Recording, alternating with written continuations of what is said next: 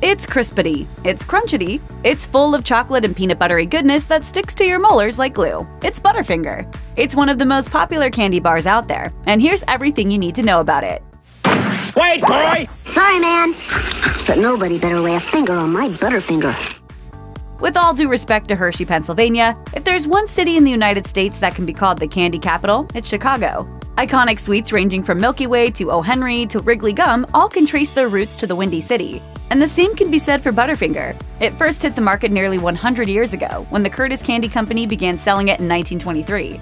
The word Butterfinger is of course a sports insult that refers to players who can't hold onto the ball. While that might not sound like it has anything to do with a chocolate and peanut butter bar, one Chicago resident thought it was a good fit. Back in the 20s, the Curtis Candy Company held a contest for the public to choose the name of their new bar, and somebody suggested Butterfinger. Considering that Curtis also produced Baby Ruth at the time, Butterfinger made for a pretty good sports theme pairing. Hey!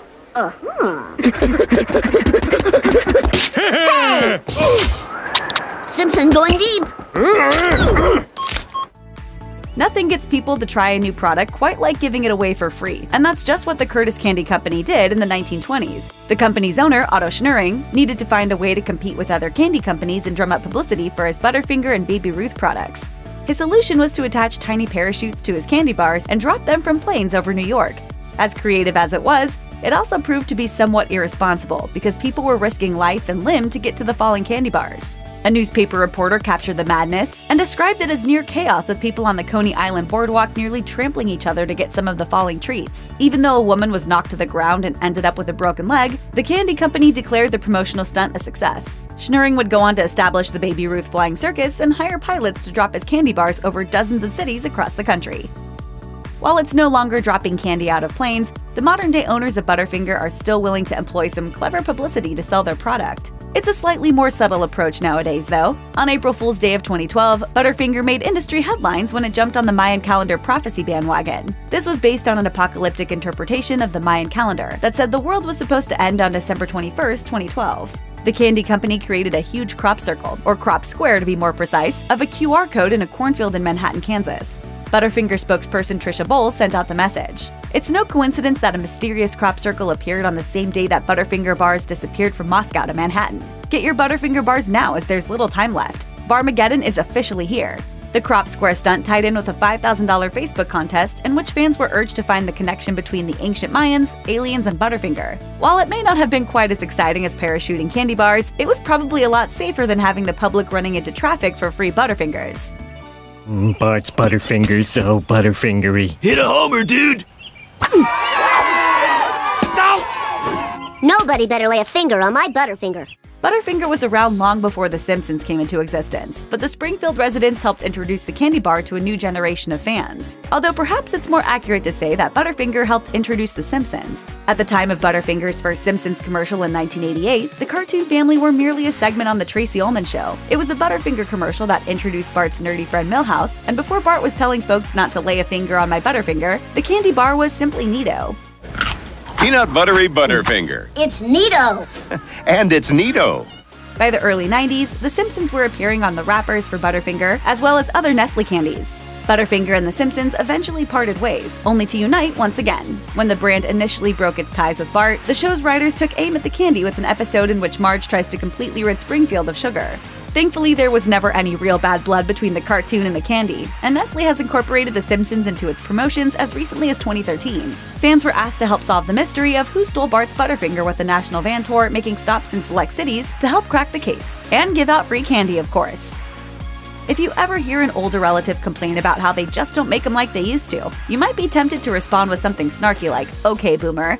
But if they're talking about Butterfinger, they may actually have a point. The candy bar has changed ownership a few times over the years, and during that time, the original Curtis Candy Company recipe for Butterfinger may have been lost. How this happened isn't exactly known. It's believed that between Nabisco's ownership of Butterfinger starting in 1981 to the selling of the brand to Nestle in 1989, the recipe was misplaced. One would think that somebody would have a backup recipe somewhere, but alas, some lessons have to be learned the hard way. To keep the brand chugging along, Nestle was rumored to have recreated the recipe as best as possible to match what customers had come to know and love. There at least don't seem to be any old news reports of people in the late 80s flipping out over a change to the Butterfinger recipe. So either Nestle did such a bang-up job mimicking the original taste, or they merely kept the change under wraps and nobody raised an eyebrow.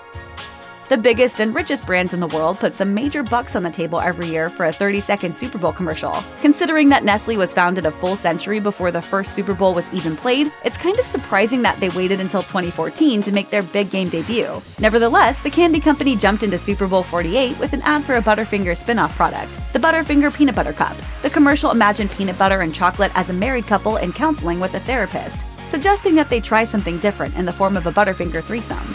I'm sorry, what are we doing here?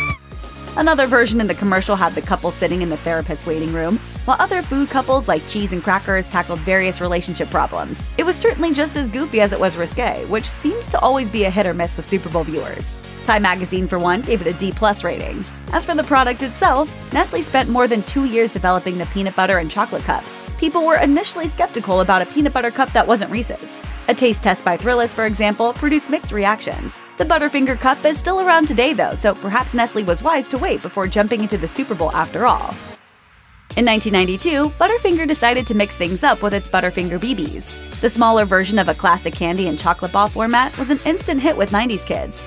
While its low melting point made them rather messy, it was hard to find fault with such a delicious candy. But then eventually, they were gone. Just why they went away isn't known. But in 2006, they did indeed vanish off the shelves. They briefly came back in 2009, but for some reason they just didn't have that same delicious appeal.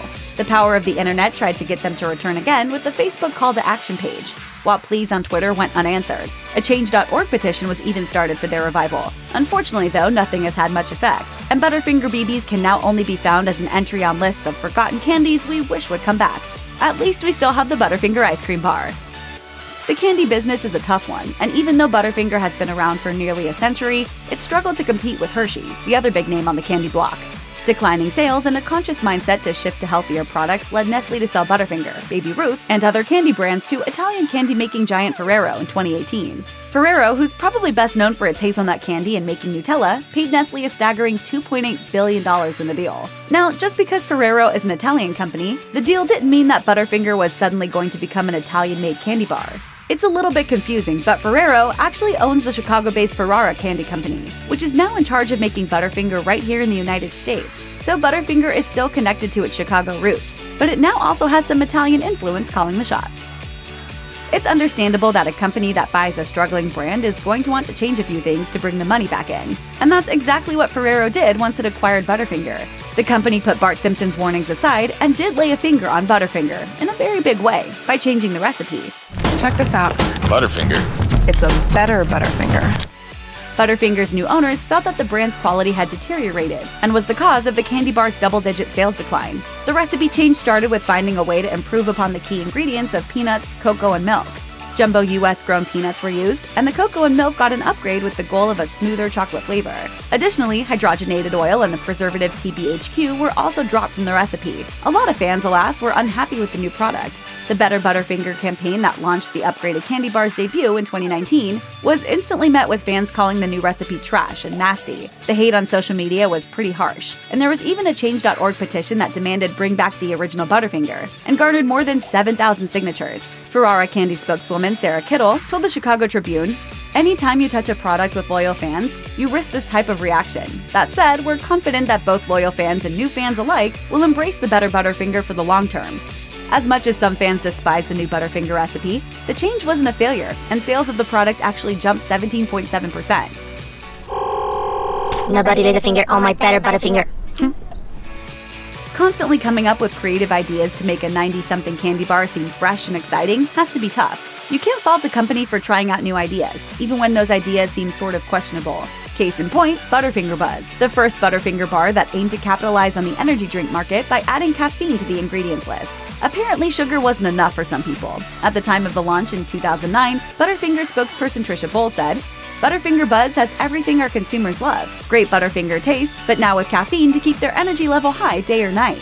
The implication seemed to be eating a Butterfinger that doesn't get your energy level amped is simply the worst. Butterfinger commanded candy fans to get your buzz on, just so long as they didn't happen to be a pregnant woman or small child. But ultimately, it turns out that some candy bars are just too extreme, and in this case, the buzz of this particular Butterfinger is no longer around. Butterfinger Buzz, the caffeine kick of an energy drink, the sweet taste of Butterfinger. Supplies are limited. Get your buzz on! Check out one of our newest videos right here. Plus, even more MASH videos about your favorite candies are coming soon. subscribe to our YouTube channel, and hit the bell so you don't miss a single one.